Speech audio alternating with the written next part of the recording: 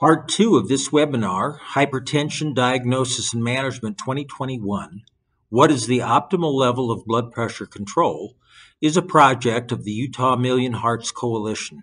sponsored by the United States Centers for Disease Control and composed of multiple healthcare organizations throughout the state of Utah. Continuing medical education credits are available for completing this webinar. Please watch parts 1 to 4 and complete the evaluation in the description below to be eligible for these credits. The objectives of part 2 are to recognize the substantial benefits of hypertension control that has been demonstrated in randomized controlled trials, understand the current international controversy over what constitutes the optimal threshold blood pressure at which to begin antihypertensive therapy, and the optimal target blood pressure to reach with therapy, and to review the current epidemiology of hypertension in the United States. Given the very serious consequences of hypertension, there are fortunately very substantial health benefits from hypertension therapy. A 2016 meta-analysis of 35 randomized clinical trials with nearly 150,000 patients followed for a median of 3.9 years found that a 10 millimeter reduction in systolic blood pressure reduced major cardiovascular disease events by 31%, heart failure and stroke by about 40%, and coronary heart disease and total mortality by about 15%. Importantly, a new meta-analysis of 4 randomized trials with more than 23,000 patients found that a systolic blood pressure reduction of just 10 millimeters of mercury also reduces the risk of dementia by 12%. A similar 12% reduction in dementia with any antihypertensive therapy was noted in a prospective observational cohort of 31,000 patients followed for between 7 and 22 years, including a 16% reduction in Alzheimer's dementia. The SPRINT randomized trial of 9,361 patients found that lowering systolic blood pressure from 135 millimeters of mercury to 122 millimeters of mercury over a 5-year period reduced the development of mild cognitive impairment by 19%. But a very critical question is exactly how we should define the term hypertension. A useful definition provided by the European Societies of Cardiology and Hypertension in 2018 is that hypertension is the level of blood pressure at which the benefits of treatment unequivocally outweigh the risks of treatment as documented by clinical trials. But exactly what is that level of blood pressure? Both as a threshold blood pressure at which to initiate pharmacologic therapy, but also as a final target blood pressure for pharmacologic therapy. Unfortunately, in the 9 new hypertension guidelines that have been published internationally from 2017 through late 2020, there are contrasting recommendations, not only for the optimal threshold and target blood pressure levels for treatment, but 40% of all recommendations in these guidelines conflict to some extent. Let's review the recommended threshold and treatment blood pressure levels in these recent hypertension guidelines. But first, why do guidelines conflict so much in this era of evidence-based medicine where the recommendations are supposed to be based on a thorough review of all available evidence? Well, a recent analysis suggests that the answer is that different guidelines make, quote, diverse interpretations, extrapolations, and prioritizations of a few key studies, such as the SPRINT hypertension study from 2015.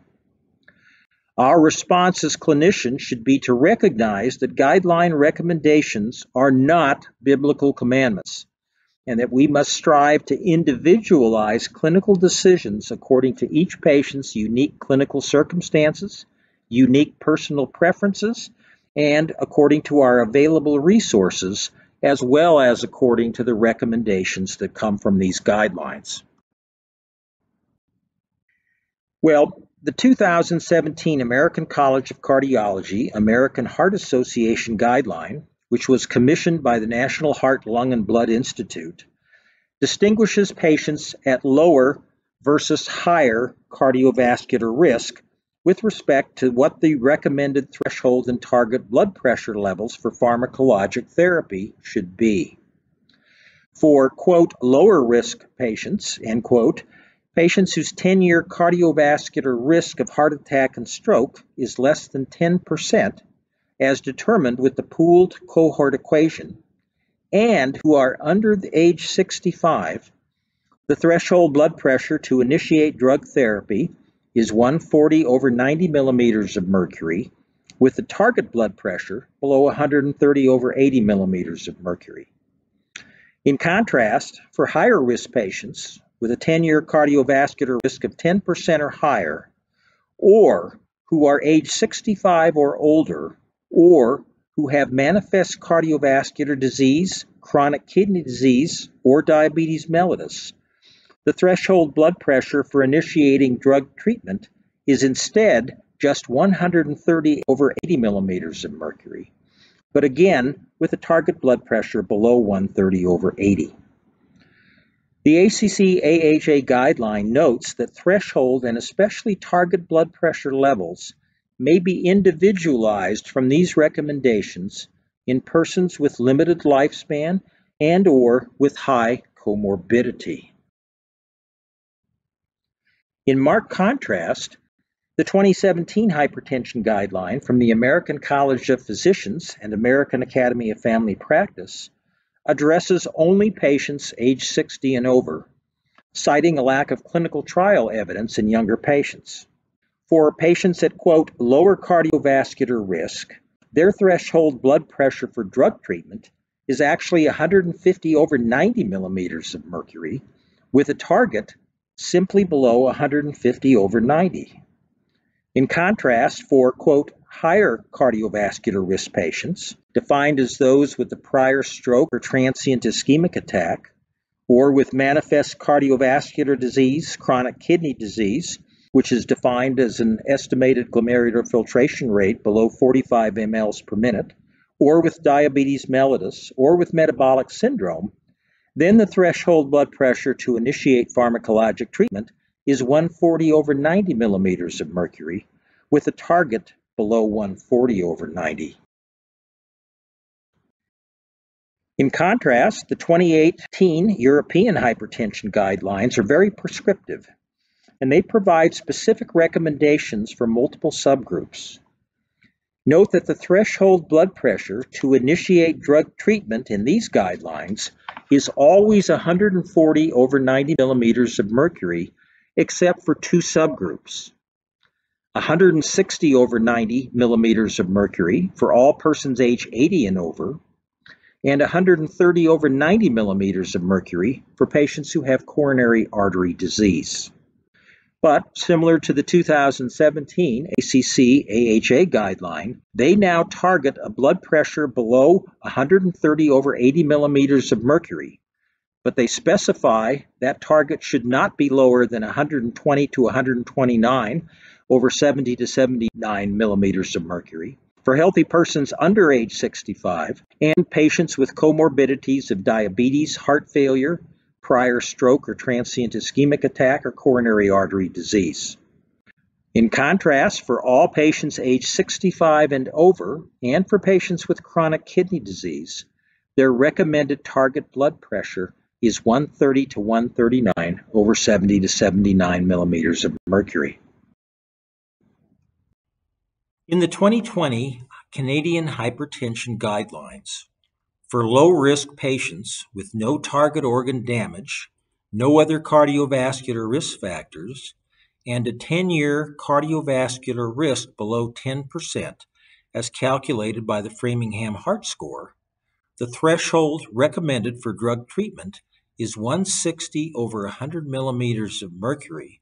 but with the target blood pressure below 140 over 90 millimeters of mercury. For moderate risk patients with no target organ damage, but with one or more additional cardiovascular risk factors, and usually a 10-year cardiovascular risk of 10 to 14%,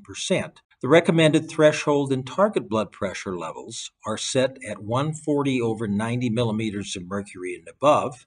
and below 140 over 90 millimeters of mercury, respectively.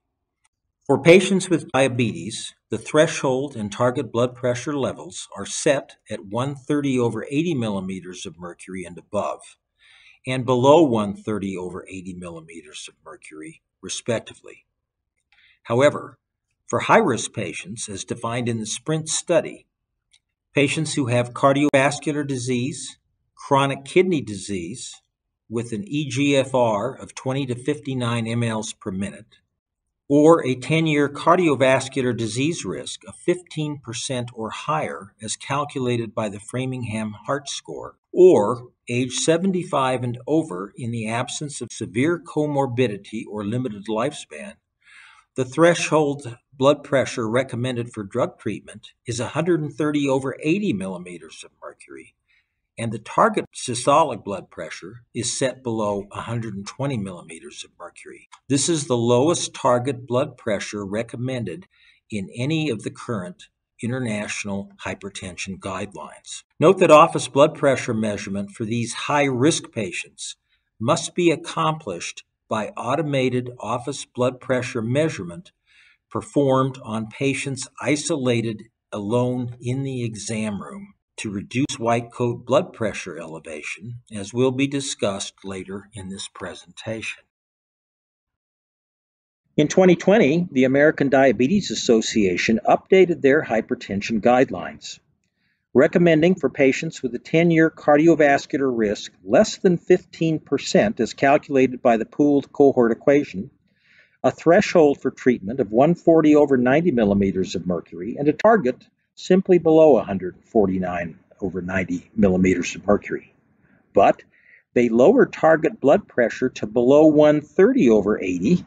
for patients who have a 10-year cardiovascular risk of 15% or higher. The 2020 American Association for Clinical Endocrinology guideline for persons with diabetes has even lower threshold and target blood pressure levels for persons with diabetes, and they modify these recommendations for patients with, quote, lower versus, quote, higher cardiovascular risk, provided that these target blood pressure levels can be safely reached without adverse effects. They suggest less stringent blood pressure goals than these for patients who are considered to be, quote, frail. Well, what scientific evidence actually supports some of these newer recommendations for either lower threshold and/or target blood pressure levels? Well, first, observational studies, as we have seen, demonstrate a progressive log linear increase in cardiovascular risk that begins at a systolic blood pressure of just 115 millimeters of mercury, or maybe even at a systolic blood pressure of just 90 millimeters of mercury, as we noted on earlier slides, with every 2 millimeter increment in systolic blood pressure thereafter increasing stroke and myocardial infarction death rates by 10% and 7% respectively. A second piece of evidence, an observational systematic review of 16 studies with over 3 million participants, found that a systolic blood pressure of 130 to 139 millimeters of mercury increased cardiovascular risk by 38%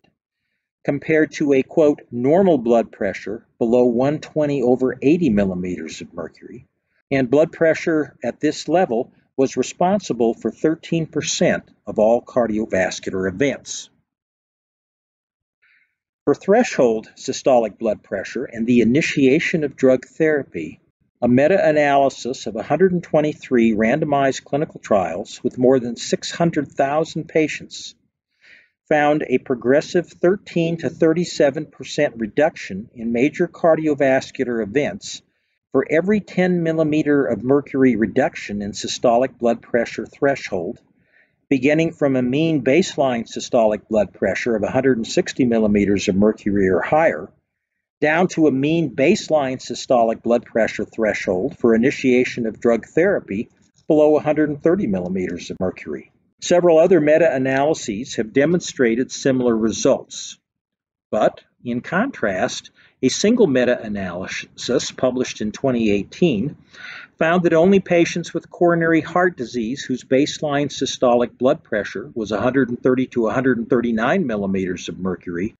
further benefited from antihypertensive therapy. And so this meta-analysis recommended a threshold systolic blood pressure for pharmacologic therapy of 140 over 90 or higher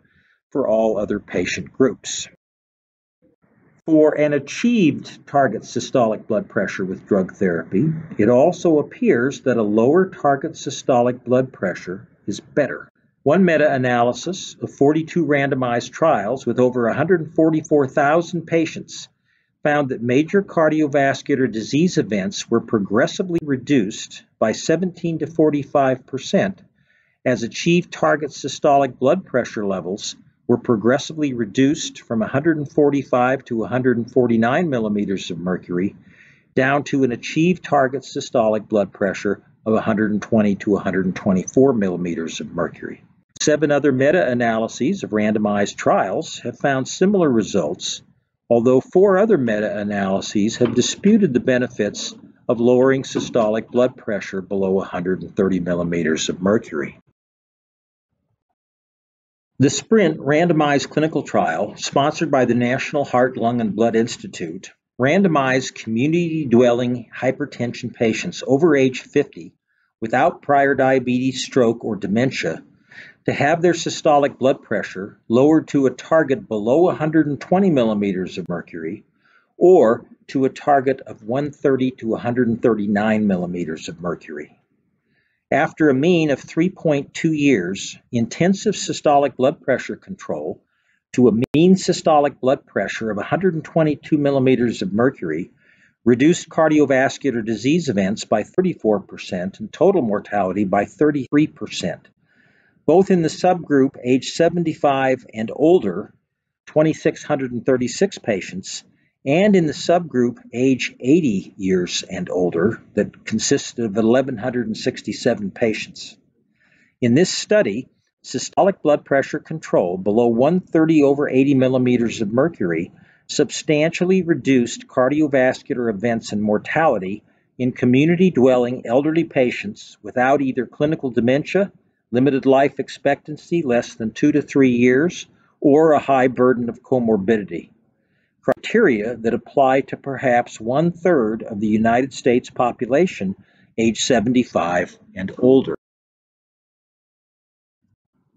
Well, the projected United States outcomes by implementing the lower threshold and target blood pressure levels proposed by the 2017 ACC-AHA hypertension guideline, that is, 130 over 80 millimeters of mercury and above as the threshold blood pressure to treat with a target blood pressure below 130 over 80 millimeters of mercury, include a reduction in cardiovascular events by 340,000 persons per year, with a number needed to treat of 70, and a mortality reduction of 156,000 deaths per year, with a number needed to treat of 129.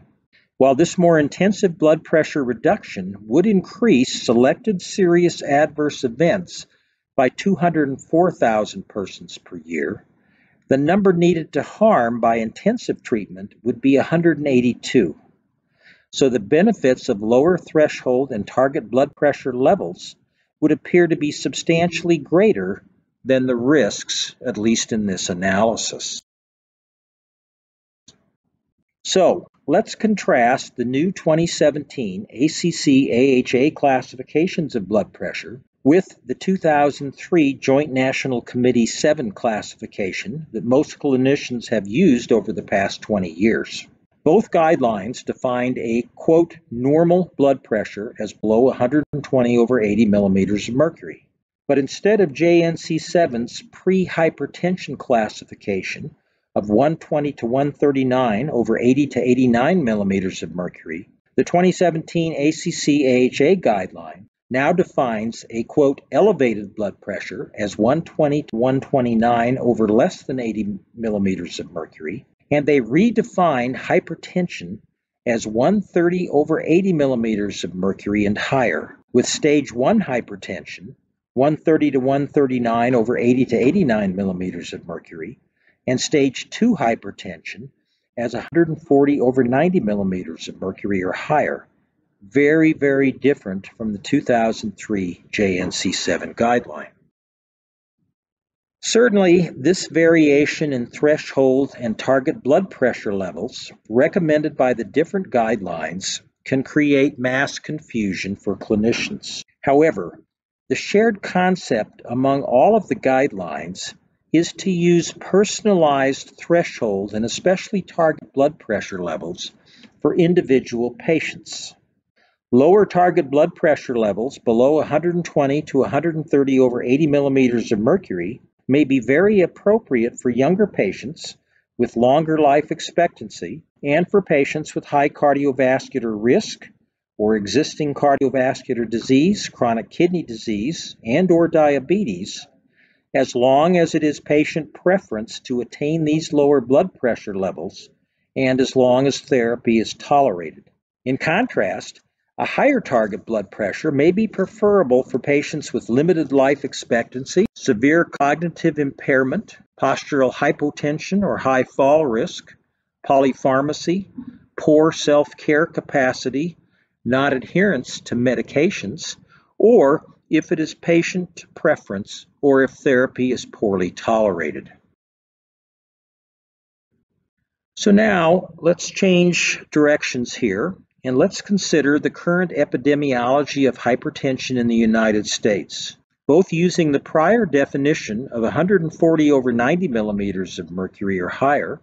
that is the definition suggested by the JNC7 committee in 2003, but also by using the new 2017 ACC-AHA definition of hypertension as 130 over 80 millimeters of mercury and higher.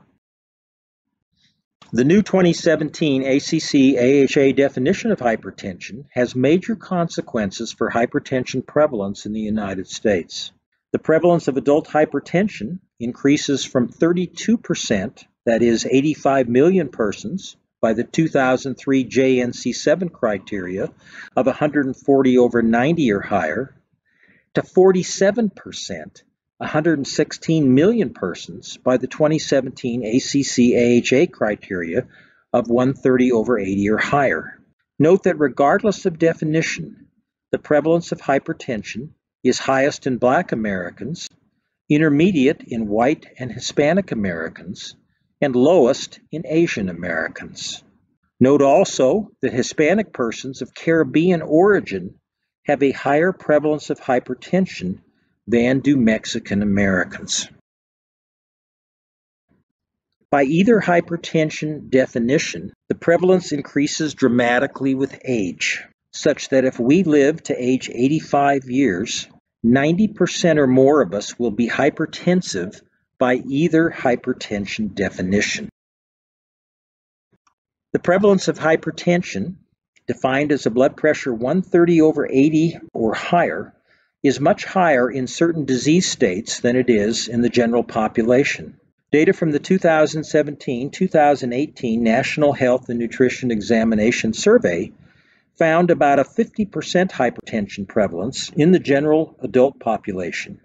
but this increases to 61% in obese persons, to 77% in persons with chronic kidney disease with a GFR less than 60 mLs per minute, and to 84% of persons with diabetes mellitus. The prevalence of hypertension in the United States also varies considerably by state.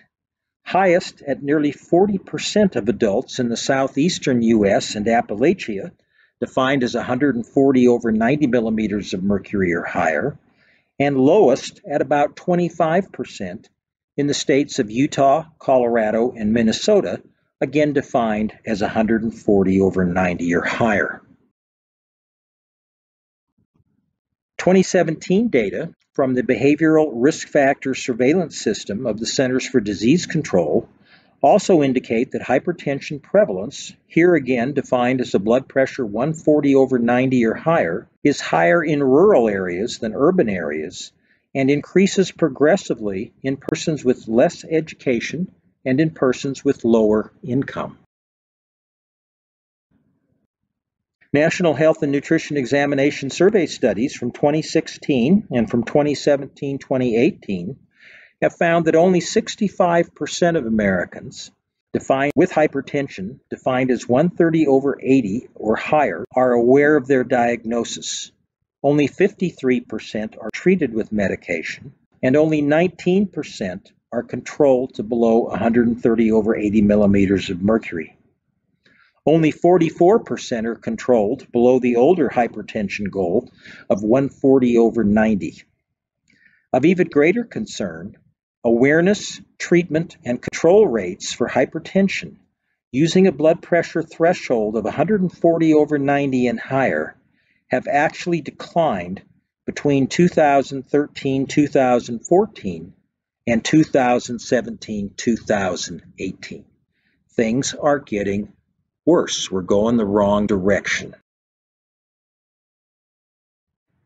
Control rates among patients treated with antihypertensive medications show similar disturbing trends.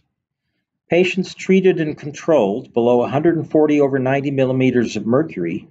increased from 53% in 1999-2000 to 72% in 2013-2014, but unfortunately dropped to just 65% in 2017-2018, with an absolute 13% lower control rate in blacks than in whites. Note that in 2017-2018, only 39% of hypertensive Americans have their blood pressure controlled below 130/80 millimeters of mercury, the goal set by the 2017 ACC-AHA hypertension guideline.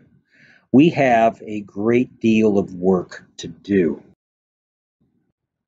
A 2017-2018 National Health and Nutrition Examination Survey analysis found lower hypertension control rates in the following groups: young patients under age 45 and very elderly patients age 75 and older compared to patients age 45 to 74, but also in Black, Hispanic, and Asian American persons as compared to white persons. Also in persons who have no health insurance, in persons who have no usual source of health care or with less than one health care visit in the last year, and in persons with an income less than $20,000 per year. We have many health care disparities in the hypertension setting. Note that while persons with hypertension onset before age 45 years have lower hypertension control rates than older patients, as discussed on the previous slide, early onset hypertension before age 45 carries a much higher long-term cardiovascular disease risk than does later onset hypertension, as demonstrated in this large prospective cohort study. Compared to persons with no hypertension, cardiovascular disease risks were 2.26-fold higher with onset of hypertension before age 45, but only 1.33-fold higher with hypertension onset age 65 and older. Early onset hypertension carries an underestimated cardiovascular disease risk and is both under-recognized and undertreated.